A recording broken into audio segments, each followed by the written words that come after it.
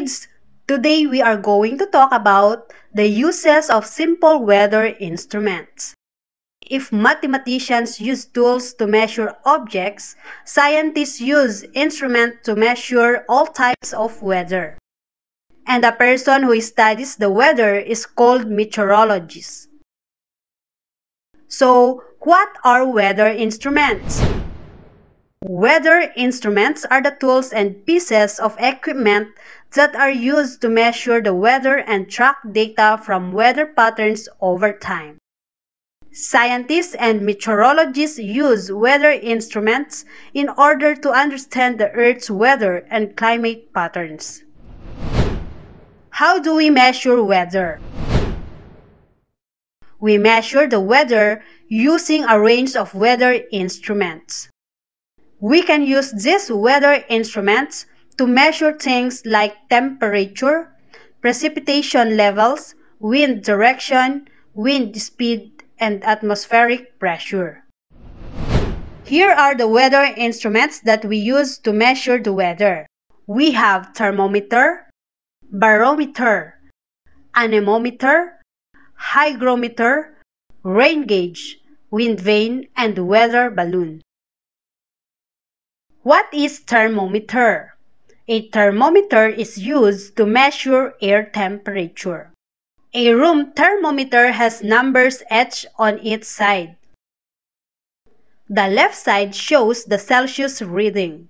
Its highest number is 100, while its lowest is 0. Look at the red column on the thermometer.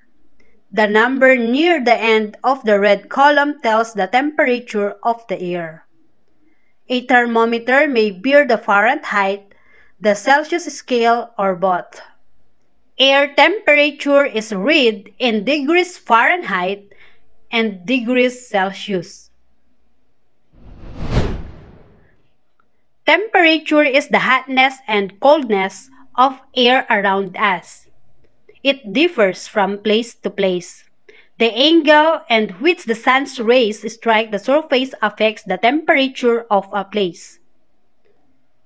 Places near the equator have high temperature because they receive direct rays of the sun. The time of the day and the time of the year also affect the day's temperature.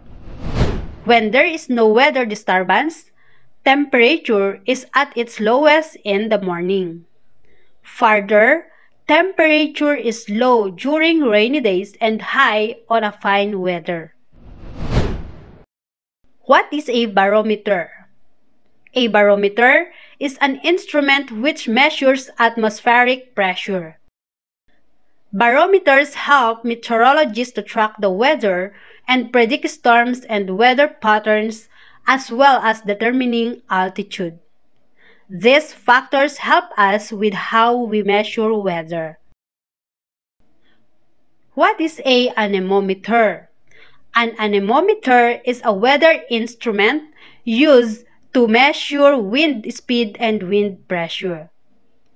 It can be used to measure any other type of gas too, not just wind. Anemometers can vary a lot in their appearance, but the main thing is that they all have a feature that is designed to move when it's windy to calculate the wind speed. It has 4 cups mounted on arms are attached to a rotating shaft. The cups turn around as they are pushed by the wind.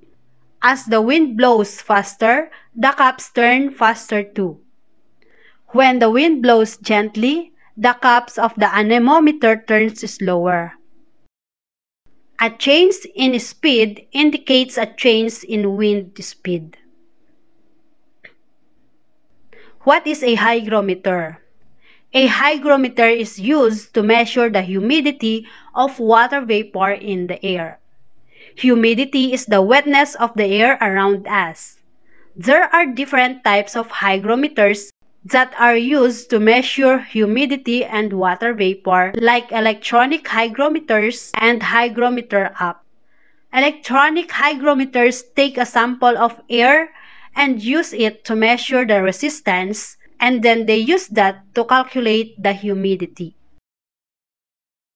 What is a rain gauge? A rain gauge measures the amount of rain that has fallen over a specific time period in a specific area. This weather instrument is a container which is placed in an open area to collect the rainwater. What is a wind vane?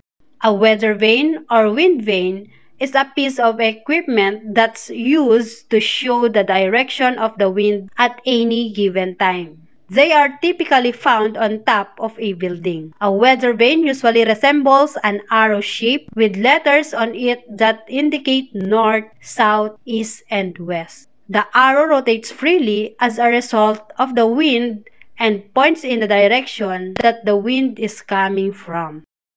What is a weather balloon?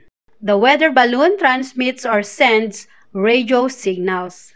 These signals give information about the weather. A radio sound is attached to a balloon filled with helium gas. The balloon is then set free into the air. Using different weather instruments help you recognize patterns in weather conditions that will serve as your guide in planning your activity for the day. And now kids, you are now familiar with the uses of simple weather instruments. Kids, always remember that weather instruments are the tools and pieces of equipment that are used to measure the weather and track data from weather patterns over time. We can use these weather instruments to measure things like temperature, precipitation levels, wind direction, wind speed, and atmospheric pressure. So this time, let's find out if you really understand our lesson for today. Prepare your paper and pencil, then answer the following correctly. And you may now start.